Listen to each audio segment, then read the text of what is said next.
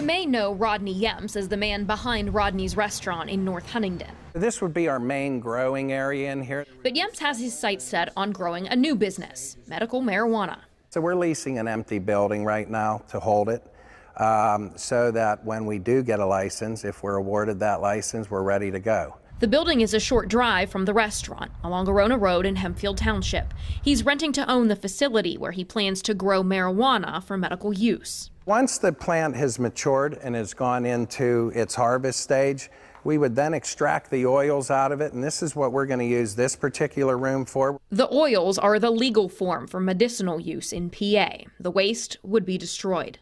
Yemps says he's going to begin the growing operation in the first half of his warehouse, and if that is successful, he will expand into the second half, giving him 25,000 square feet of growth.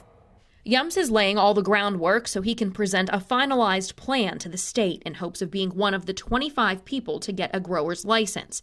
It's not a cheap undertaking. We are going to do the growing and extracting.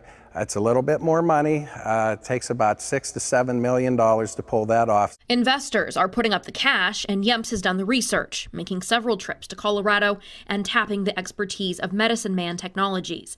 Ideally, he would also like to operate dispensaries. First, he has to wait for the state's green light.